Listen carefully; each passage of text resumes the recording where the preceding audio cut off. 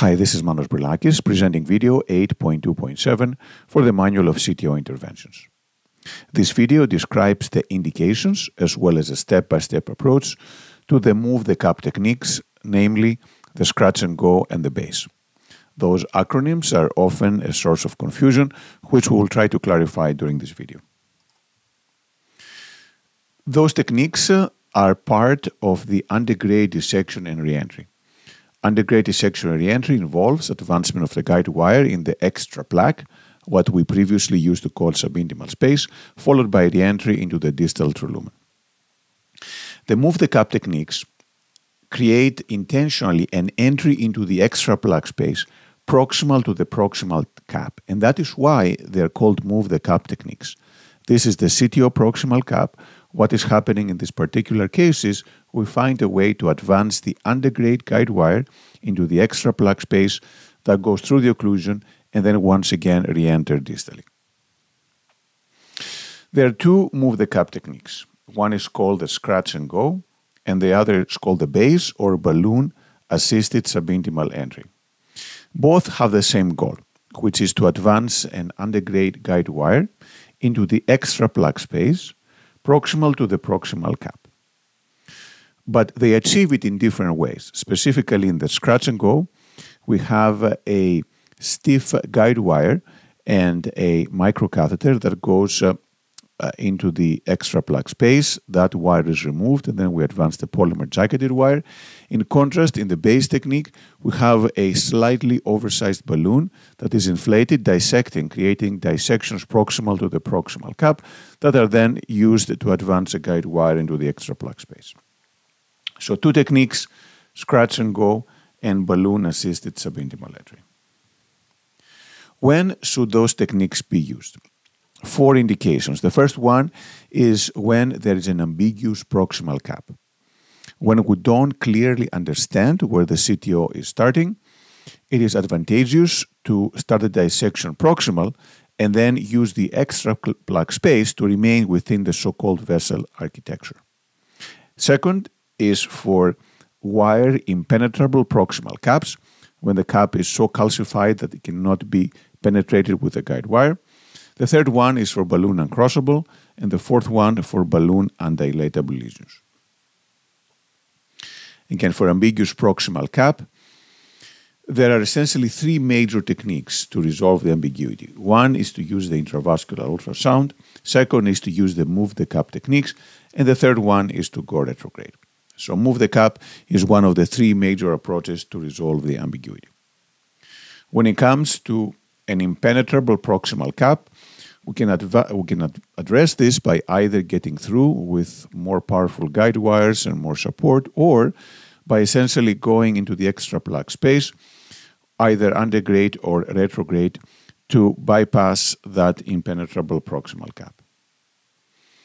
When it comes to the balloon uncrossable lesion, the subintimal, which now should be extraplaque techniques, are used if everything else fails. So if all maneuvers to advance a balloon or microcatheter fail, then the last resort is to go extraplaque proximally and use the softer extraplaque space to advance equipment. And then for balloon undilatable lesions, the same thing. If everything else fails, or the high pressure balloons, plaque modification balloons, intravascular lithotripsy, very high pressure balloon, atherectomy, laser, if everything fails and the lesion is still undilatable, then the solution is to go extraplaque and essentially crush the plaque from the outside. What are the limitations of the move the cap techniques? First one is that if there is a major branch proximal to the proximal cap, and we start the dissection proximal to that branch, these branches are likely to be occluded. So we try to avoid doing this technique where there are important branches, for example, large diagonal branch into the diagonal or large obtuse marginal into the circumflex. And also we should not forget that getting out in the extraplaque space is the first step of the procedure. And then once we do that, the operator needs to have the skills and the tools to be able to re-enter into the distal true lumen. So re-entry, whether with the Stingray or we start with whatever technique, is important when we use any ADR technique, including the move the cap techniques. All right, so focusing now on each technique and presenting a step-by-step approach. First of all, for the scratch and go. The way to do this is we advance a workhorse guide wire close to the proximal cap, or at least where we think the proximal cap is. We then advance the microcatheter. We take a stiff tip wire. So this is the Confianza Pro 12, the Horner 14. And we have a steep bend, 9-degree bends. And we advance it barely into the wall of the vessel. And this is critical. If the wire goes too far, then we'll have a perforation. And that's important because after we advance the guide wire, then we advance the microcatheter into the extraplaque space and remove this stiff tip guide wire. The next step is to get a polymer-jacketed wire, which is pushed without rotation until it forms a knuckle. The knuckle is then advanced across the CTO, followed by re-entry distally. The usual polymer-jacketed wires we use for this are the Gladius Mongo, but also the Filter XT can be used, and the Pilot 200 can be used, although the Pilot 200 and the Raider form larger knuckles.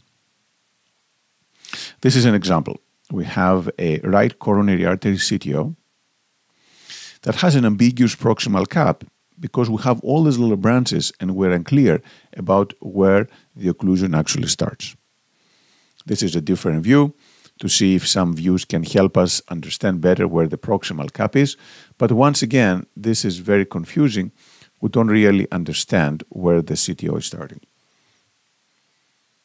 And another view, yet another view. The lateral view can be often very useful for the RCA. But here again, where is it? There's these branches. This can be a bridging collateral. It is unclear where is the proximal cap. So what we did is we advanced a microcatheter and a Confianza Pro 12 guide wire that was used to poke into the wall of the vessel proximal to where those branches were originating. We now see that we have created a significant dissection.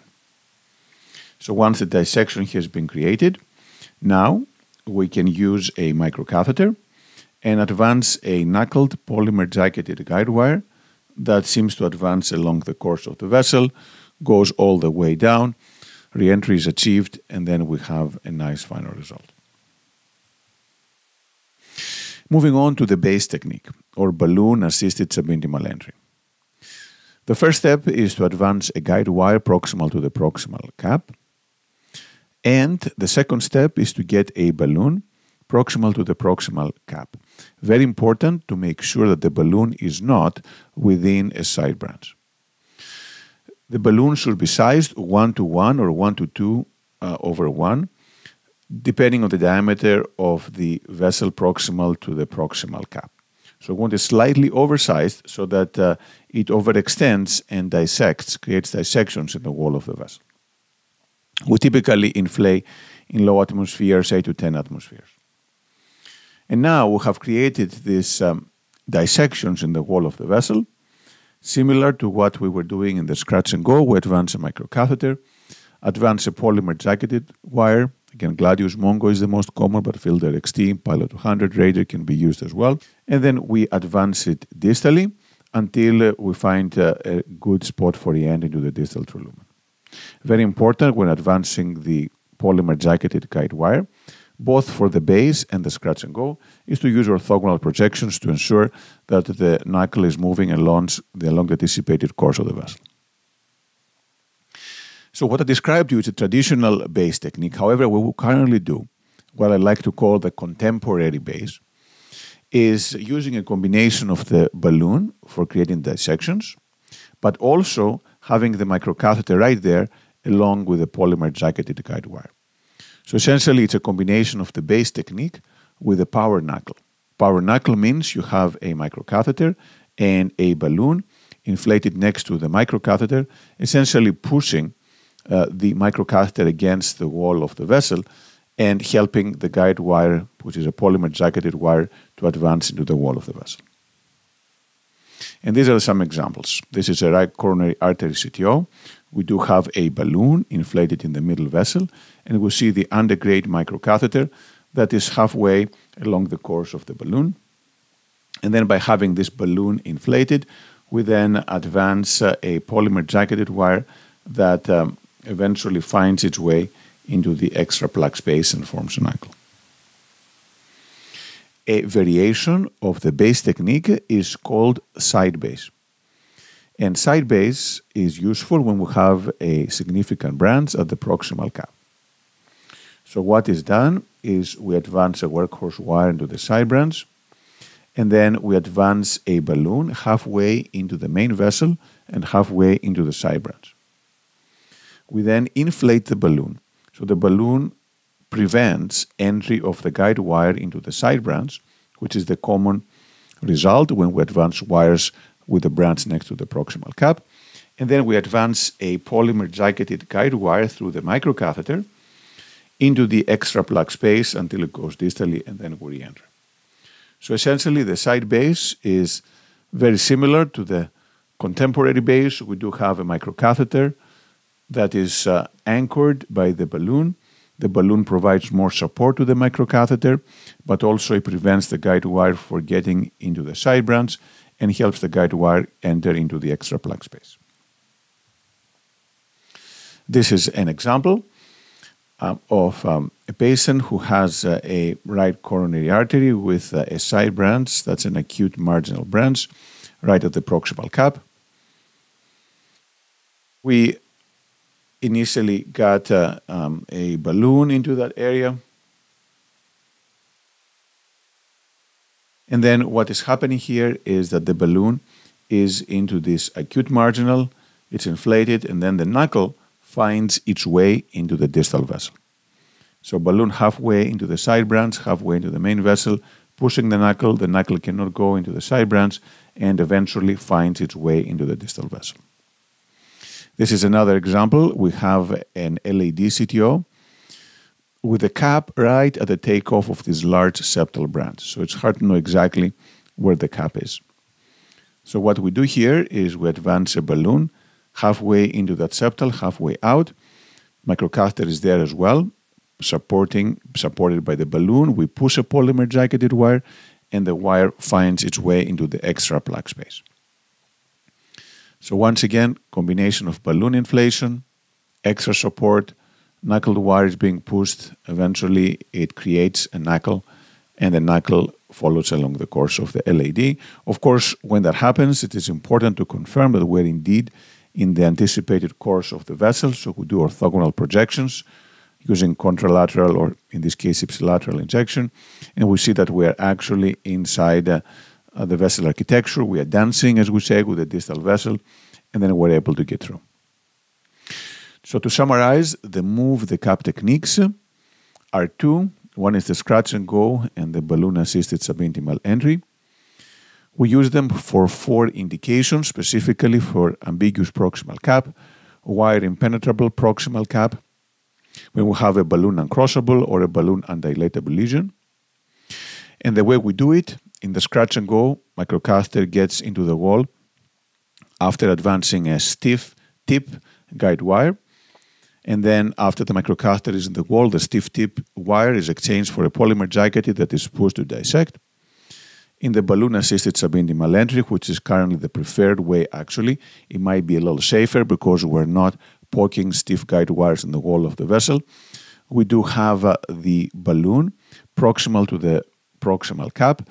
The balloon is creating a dissection, but also the balloon is anchoring an undergrade microcatheter through which we advance a polymer-jacketed wire that then is directed into the extraplaque space because the balloon not only creates the dissections, but prevents the wire from getting into the true lumen. After we go extraplaque, it is very important to be able to get back in. Hence, it is important to have experience with the Stingray, STAR, and other forms of reentry. Thank you.